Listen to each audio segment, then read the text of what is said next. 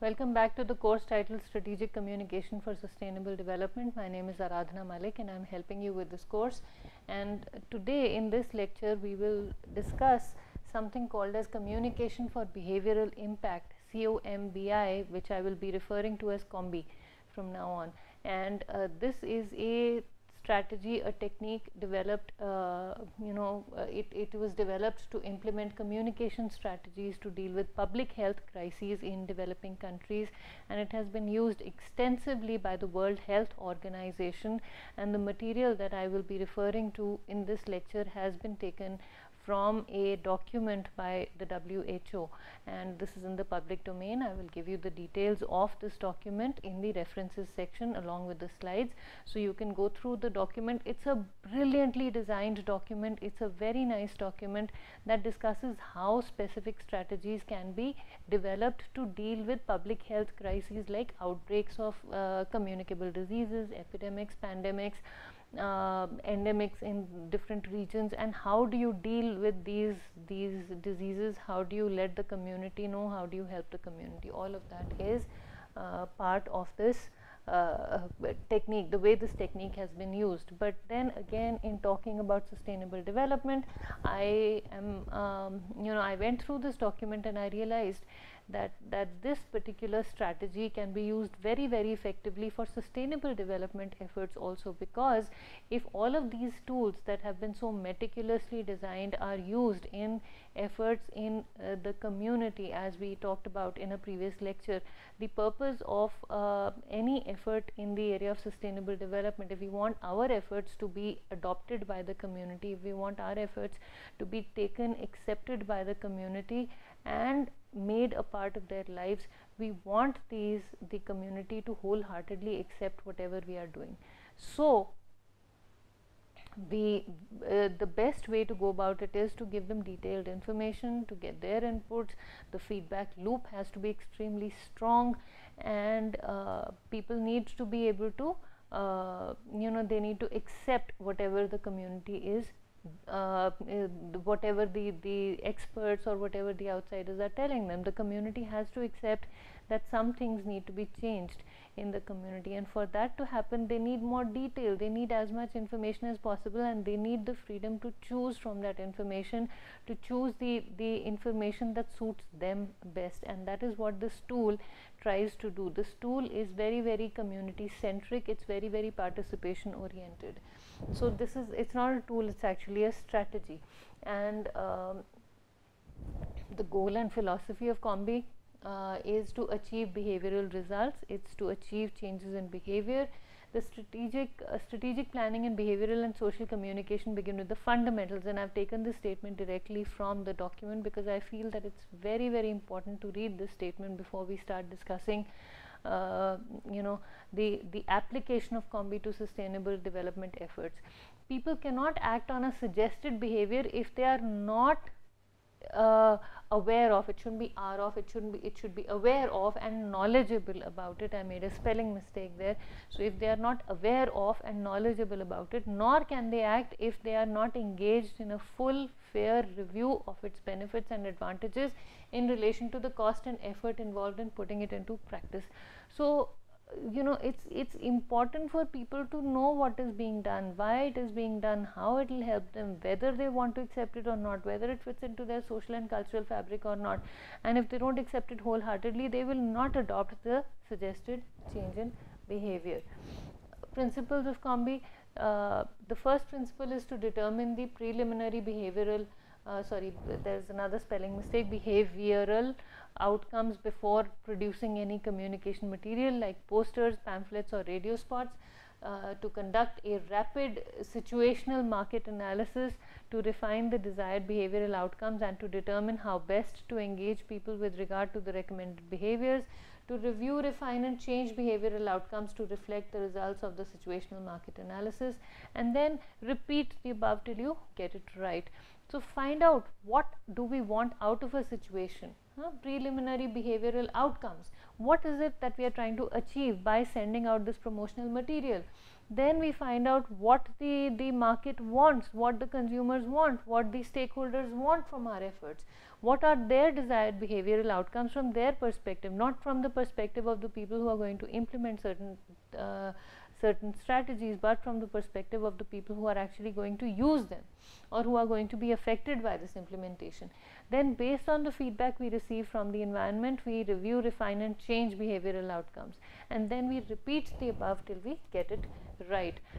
Situational market analysis deals with consumers' needs, wants and desires, provide an immediate consumer focus. Why do we conduct a situational market analysis? So we find out where the stakeholders need our efforts most.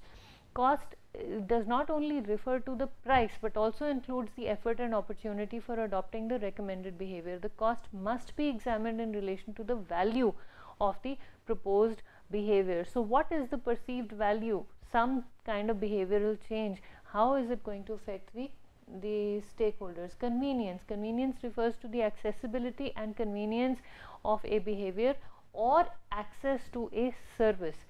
So communication involves applying a mix of interventions far beyond promotion of a product or a brand.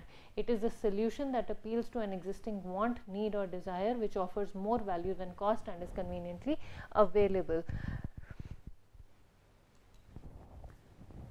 The critical dimensions of community mobilization, especially during crises. How do we mobilize communities?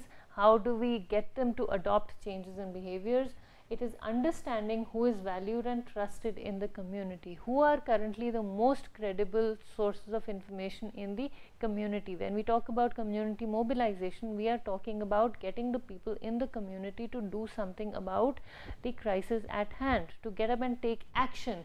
So in order to do that, who is going to propel this action? We need to find out who the most credible, who the most believable, who the most trustworthy sources of information are in a community, who will give us the most reliable information, who will tell us honestly what is going on, what the community needs.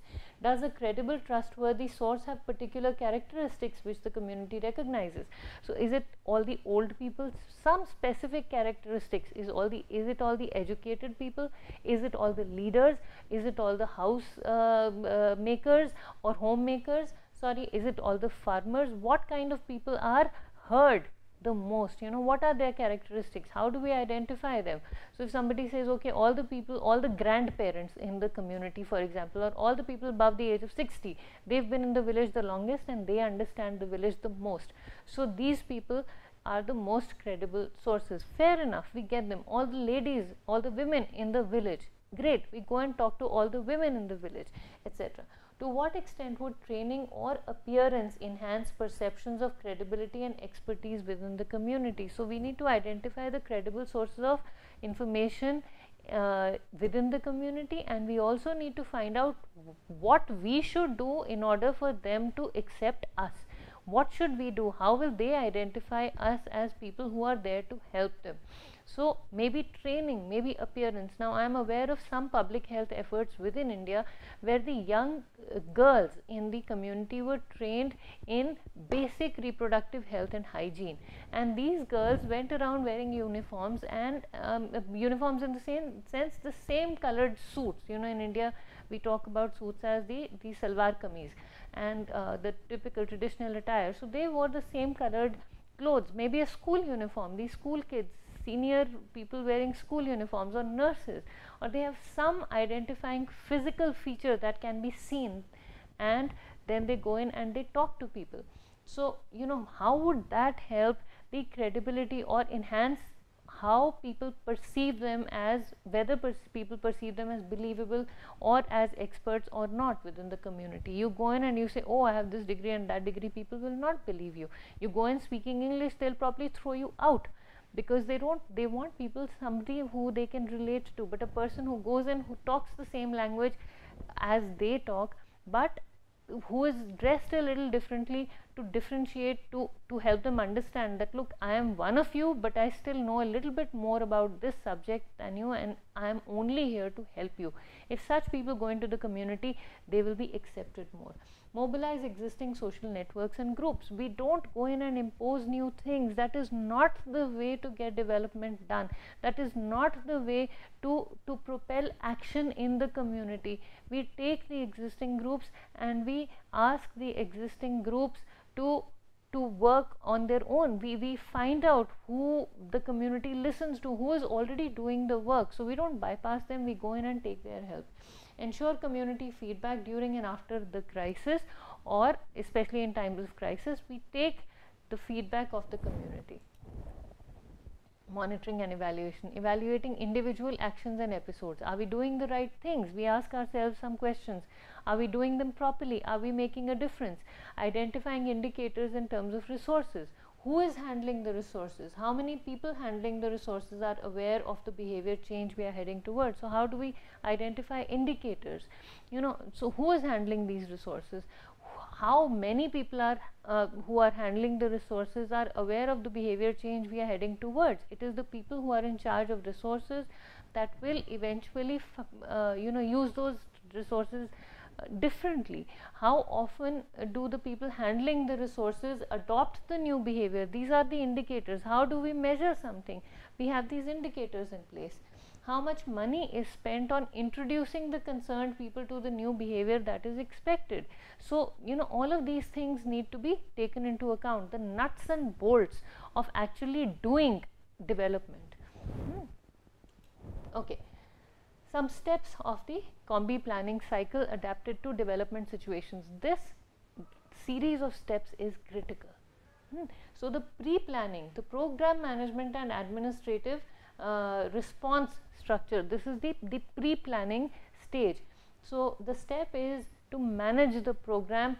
The step here is to decide how the program is going to be structured, how the administration will respond to the program. All that structure has to be decided. And the first tool here is reflective questions for assessing the organizational context of the crisis situation. Who is there? What are they doing? So, reflective questions. The second tool is identifying stakeholders. Who is going to be affected? The third tool here is mapping existing expertise and capacity. What do we have in the community that we can use to bring about this change in behavior? The fourth one is frequently asked questions about monitoring and evaluation. When you ask people to change their behavior, they'll say, why? Why should we change any kind of behavior? And that is where we need to have a list of responses that we will give in a coherent, in a consistent manner. So again, so we decide on these things. Then the first step here is to identify, once we have made all these plans, the first step is to identify the preliminary behavioral objectives. So we come up with preliminary behavioral objectives, we come up with a list, and we make, and then we decide on the risk factors in the socio-cultural context. What can affect what we are doing? What can propel it, what can influence it positively or negatively? Environmental scanning, we find out what the environment needs from us. The preliminary behavioral objectives are going to be the outcomes. So we need to decide on these objectives, and the outcomes come out in the form of a document. The second step is conducting a rapid situation market analysis. The next tool is tips for interviewing. We find out, we make a list, we give we want to find out what people want from the efforts that are going in. So we come up with a consistent list for interviewing the concerned people. We also come up with a checklist. This is tool 9, a checklist for conducting a situation market analysis. What is it that we want to find out from people? What is it that we want to find out? Who is going to be affected? Who should we talk to, etc. Then tool 11 is the semi-structured interviews, and so we use all these tools to find out the barriers and facilitating factors for adopting prevention and control measures. What kind of measures do we adopt to prevent the situation from occurring again? What kind of measures do we adopt to remove the barriers that are coming in the way of our efforts, or what kind of factors are propelling our efforts in the area of behavior change. So what communication can and cannot do, we need to find out whether our efforts are having any impact on or have the potential to have an impact on the community that we want to serve. And that kind of checklist about what we as communicators can and cannot do, what our efforts, communication efforts can and cannot do, is critical to planning any kind of communication activity in the community. Step 3, refining behavioral objectives. So we've come up with a behavioral objective checklist. We find out the preliminary behavioral objectives in the first step. In the third step, we revisit the behavioral objectives in light of the situational market analysis, state your communication objectives once again, and we use a tool called HIC-DARM, and this is the tool, HIC-DARM of behavior adoption. First, we hear about the behavior, then we are informed about it. So we let the community know what the behavior is. They just hear about it. This is what people are doing somewhere in the world. Then they are informed about it. Some of them get interested, so they direct their attention. So then we are informed about it. Then we are convinced that it is worth our while to do something about it or to change our behavior. So hearing, information and convincing is the HIC. DARM is, now we are convinced, but I'm still listening and I'm like, yeah, maybe I should do it. Maybe I should stop using plastic bottles. So here I first hear, yeah, there's something called as, biodegradable material. I hear that plastic bottles are going to damage my environment. And then how somebody says, no, they are piling up, I see pictures, so I'm informed about it. You know what, it may affect me also. And then I'm convinced, and then I listen some more, and then I'm convinced that it is worth my while to think about an alternative to using plastic bottles or polythene bags. Then I decide to act on the new behavior. I'm so used to using polythene bags, I'm so used to going to a shop and asking the shopkeeper for a polythene bag, I don't take my cloth bag with me. But then, based on so much of information that has come my way that is very relevant to me, I'm convinced that no, it's not very nice to use so many polythene bags. So then we decide to act on the new behavior. Maybe I should do my bit to reduce the consumption of polythene bags. Then I act on the new behavior. I take a decision, and the next time I go to the market, I take my cloth bag. I don't ask, and even if the shopkeeper offers me a polythene bag and asks me if I need a polythene bag, I say no, thank you. I very proudly lift up my bag and show my bag and say, I'm going to take my vegetables in this bag today, or I'm going to take my groceries in this bag, I don't need a polythene bag. So I act on the new behavior. Then we reinforce the action by feeling satisfied about carrying out the behavior. So I lift up the bag, and there is somebody next to me who is also carrying a cloth bag, who used to get a lot of polythene bags, and so I see other people and I feel happy, and then I come back, or I don't see other people, I come back and I read up some more. I go back to my convincing. I go back to what had convinced me that my behavior should change. I go back to the information I received, and then I feel good about it. I feel comfortable about having stuck to my guns about stuck to my stand about not using polythene bags where I don't need to use them. So I feel satisfied, I feel happy, and then I maintain the behavior. I become convinced, and the behavior is propagated, and I don't care if people around me are using polythene bags or not. I continue with the behavior because I feel that it's not so uncomfortable, it is not so inconvenient to carry a cloth bag with me or a jute bag with me, and the jute bags become cheaper and I start using them, and I like, so, or I carry my own water bottle. I put some nice flavor in my water sometimes, and I just take it with me, and so I don't need to buy plastic bottles from the market. So my behavior is maintained, and it's this maintenance that feeds into the sustainable communication that I have later with people. So it becomes a sustainable behavior. When we talk about maintained behavior, we are talking about sustainable behavior.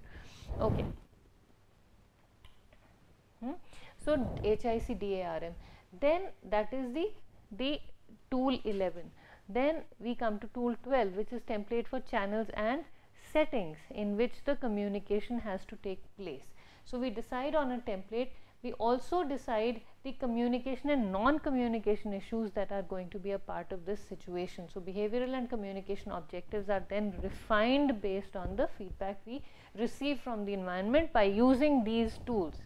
HIC-DARM, then we decide on a template that we will use. Then we decide on the communication and non-communication issues that we will deal with when we implement these strategies. Then the next step is designing an overall strategy, the communication behavioral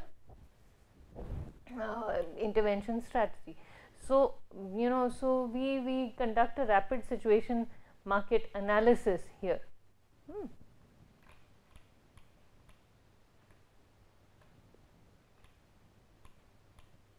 Okay, sorry. So we conduct an overall strategy, we restate the behavioral objectives and we restate the communication objectives for behavioral impact, and then we come up with a strategy.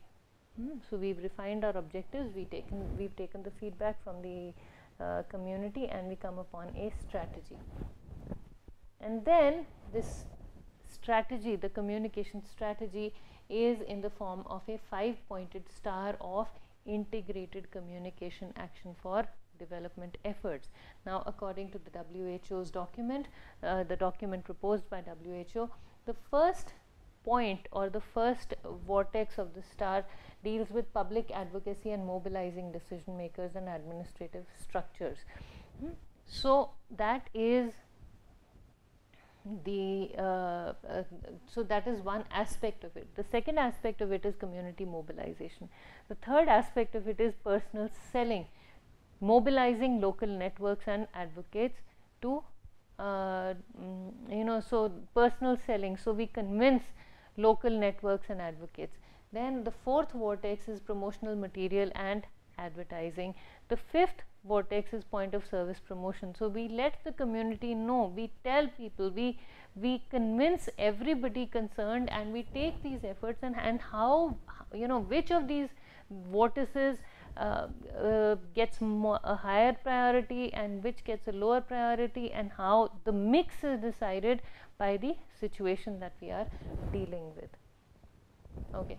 Tips for selecting the right combination of tools. Which of these tools we'll use will depend on the situation. So we need to choose the most appropriate medium for sending our communication messages. We need to be creative in using existing channels of communication. For example, if drummers are available in a particular community, maybe we could talk to them. If we have people who are